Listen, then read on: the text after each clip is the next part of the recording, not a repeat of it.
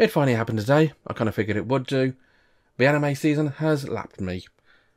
Episodes 2 of shows I'm reviewing today have already started airing, but thankfully I've not watched them yet, so I won't be letting them spoil my opinions of shows I look at today. What do you think of the shows I'm looking at today? Let me know in the comments. And remember to like, comment and subscribe to this and my other videos if you like what you see here as well, of course.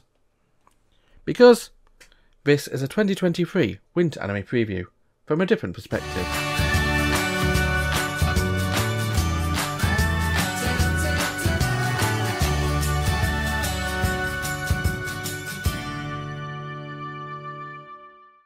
First up today, we've got Chilling in my 30s after getting fired from a Demon King's army.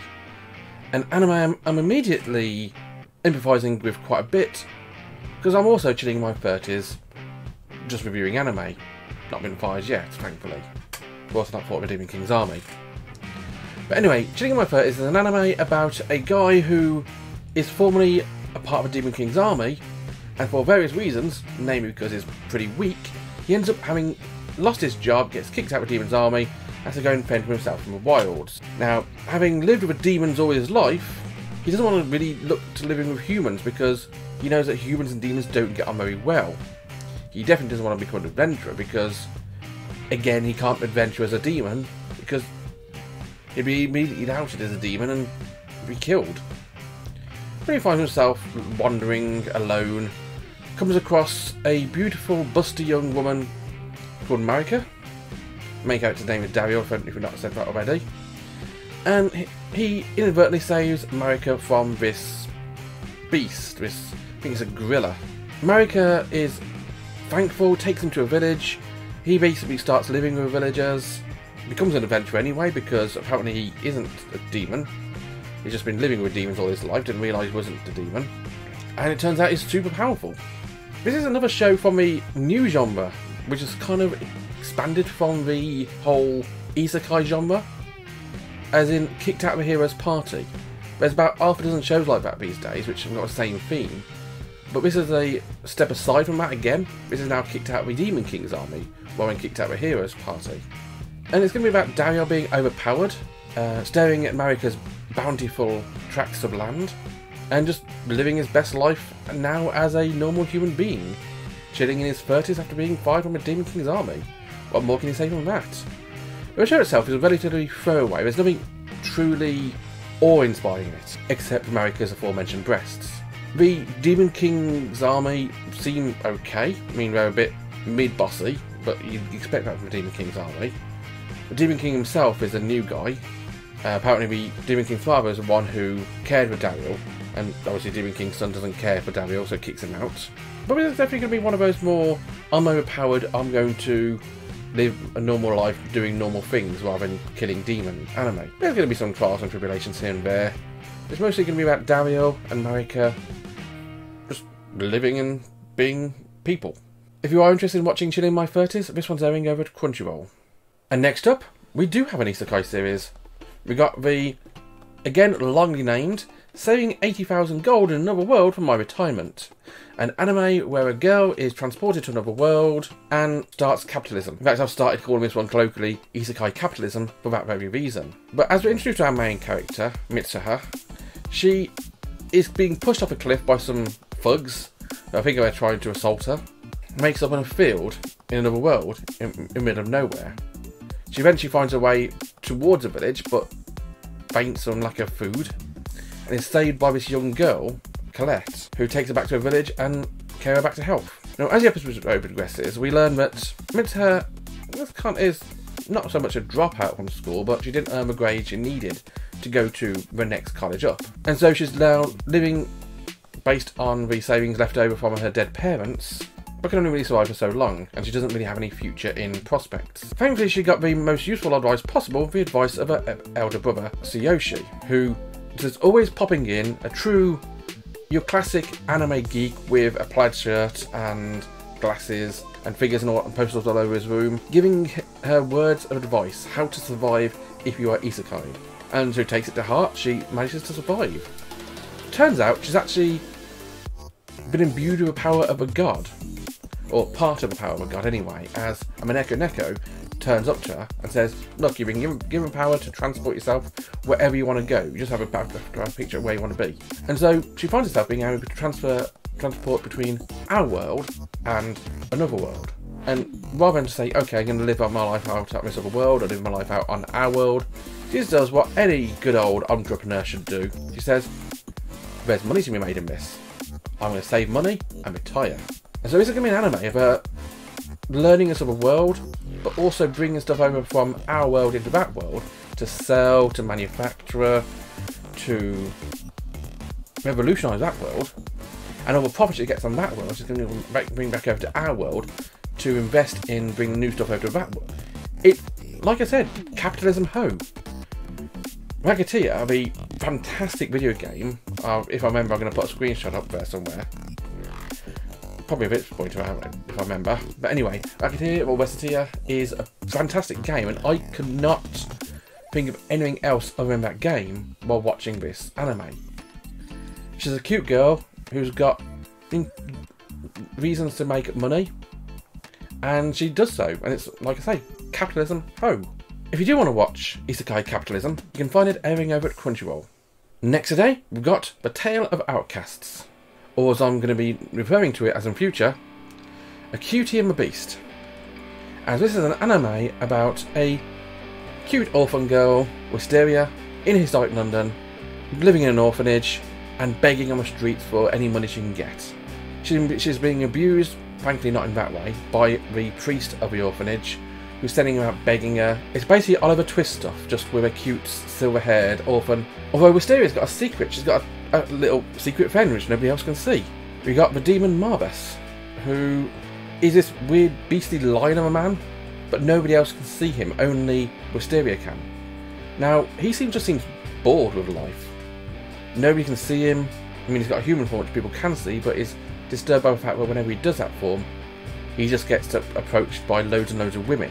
Honestly, that doesn't sound too bad to me, but clearly he is not impressed by the idea. And so Wisteria chats with Marbas over nights. Marbas tells her stories. To him, she's just a distraction. To her, he's a friend she can thrust her life out to, and gives her hope, gives him something to do.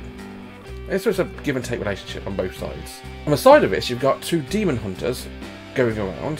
One of the demon hunters is blatantly Wisteria's missing brother, and they're involved a bit. I think they go to look for Wisteria, or Snow does anyway. They can't find her, and so kind of like goes on looking elsewhere. But mainly there to fight demons, like Marbas, of course. I'm sure that's going to come up later on in the anime, no doubt. But as you expect, Wisteria is sold to a rich guy who just wants to care for her and love her as his own daughter. Although that's a big fat lie. He's not actually wanted to be the father figure of this cute silver-haired cutie. He wants to basically do things which are going to get videos demonetized to her. Not if the video is monetized. I'll do this out of a joy of doing these videos. But if you do want to leave me a like or subscribe, I always appreciate it. Or just check me out on Twitch and follow or subscribe there as well. That's definitely appreciated if you do want to do that. But anyway, he basically buys her in order to torture her and do other things to her. And she tries to run away. When Marbas learns of this, he comes running and tries to save the day. But one thing which I mentioned earlier on in the anime, when a demon helps a human, they break the rules and they lose themselves. They disintegrate. They crack and they die. The only way a demon can help a human is if there's a contract there. And Wisteria's got nothing except her life to contract Marbas with. And Marbas doesn't want that. However, Wisteria does have something she can offer. And in the last second, she offers her one thing which will keep her alive and contract her with Marbas. Her eyes. The same eyes which allow her to see him. Now, obviously Marbas then kills a bad guy and the demon is contracted with and takes Wisteria away. This sets our story up to be an interesting... I mean, there's a reason why I called it at the start Cutie and Beast. Because Wisteria is obviously a cutie, Marbas is a beast. It's going to be about their close relationship. Would it be... I mean, it's got to be a father figure relationship. I hope it's not another type of relationship. I mean, Wisteria is only a girl. But about them travelling together, learning each other, and just travelling the world. A blind girl and a demon. It's definitely got me intrigued. It's not the type of anime I would normally watch, and I'll be honest, I probably won't end up watching this one either, because it's a busy season. I've 32 episodes in 10 days. It's insane. But it's the one, if you do like this type of show, definitely catch it up. Definitely watch it, because this one is pretty decent. Like I say, it's not for me, but it could be for you. If you are interested in watching Cutie and the Beast, you can find it airing over at Crunchyroll. Finally today, we got yet another isekai. We got Handyman Saitou in another world. This is an anime about a handyman called Saitou in another world. I don't really need to say any more than that, really. It's about just a guy called Saitou who gets transported to another world and ends up fighting in a party as their thief. Although he's not really much of a thief, he's more of a lockpick. See, Handyman Saitou is a traditional classic handyman. He can do odd jobs, bashing out dents in cars, or in this case helmets, opening locks for people who've locked themselves out the door, or treasure chests and dungeons. Just various little things, like creating little backpacks here and there, little bits of things in there. He's good with numbers, good with his hands, just a nice guy really. And of course you got this handyman with all these unique skills which come in very useful in a fantasy style dungeon crawling adventure. So much so he finds himself on a party with a warrior girl, Velza, a cute little healer fairy, Lafapam, and a senile old wizard, Morlock. We see a few other characters here, like a dwarf with a little puppy, a pair of adventurers, including what's effectively Rin Tosaka with a ginormous badass axe, and a bunch of other stuff here and there, including a merchant, a trickster. And this is an interesting premise, just a normal guy just doing handyman jobs just in a fantasy world. But where this anime lets itself down is there's no real plot here. It's little vignettes. It's almost like a clip show. You get a little cute story where something happens, somebody does something, and then there's a punchline. Suddenly you get another clip. There's no connection between. Obviously the characters build up their personalities through these little vignettes, but there's no story. And as good as the animation and the jokes and the characters are, if it can't keep me interested, it's not going to be a show I'm going to be watching frequently. I'm not going to be going back to it to find out what happened next. Because I know what's going to happen next. I'm going to get 5 or 6 little vignettes of little short stories about a handyman unlocking a door in a dungeon, or Lafapan taking money off a senile old wizard again for hitting his back, or the senile old wizard Murloc suddenly finding himself amongst a zombie horde because he thinks he's a zombie and is dead because he's senile, or Velza being cute and in love with Saitou and just getting embarrassed and not wanting to show it. There's only so many ways you can show that same story without it getting stale, and that's my big worry about this show. It seems good from episode 1. I enjoyed it, but I don't see where it's going. I might go back for a ride. Like I say, there's nothing bad about the show. I can't say anything bad about it other than the fact that it's got lack of future for me. But if you do want to watch it, you can find it airing over at Crunchyroll. So that was chilling in my 30s after getting fired from the Demon King's army, saving 80,000 gold in another world for my retirement, the tale of Outcasts, and Handyman Saitou in another world. 4 shows with interesting titles, which I reviewed today. Let me know what you think in the comments, and join me next time. Until then, bye bye.